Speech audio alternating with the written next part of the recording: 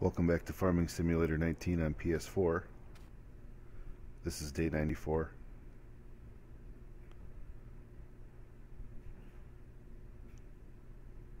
We've harvested some of our crops, we've sold some of our soybeans. There's still a little bit left to pick, but it's not ready to pick yet. So while we wait, let's earn some money.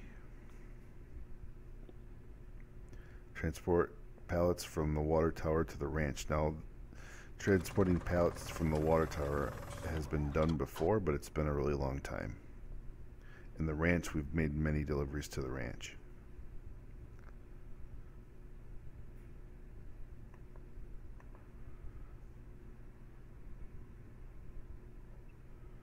So grab the trusty forklift, and there's really no good way to get to the water tower. The streets are you could go the long way. I always take a shortcut. And trying to get these stacked 3 high on here was not easy.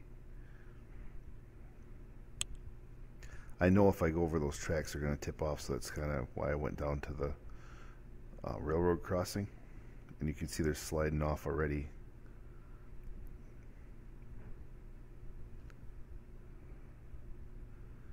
It's really not that noticeable in slow motion, but when it's this video sped up like that, you can see them. You can see the pallets vibrate. Not vibrate, but you know what I mean, where they just slipped off.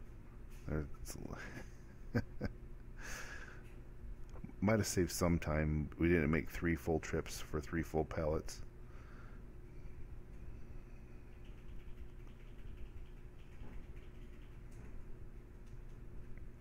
There might have been an update to this game sometime, because I remember in the first few months that I played this game and I would transport pallets, you had to have the pallets perfectly within the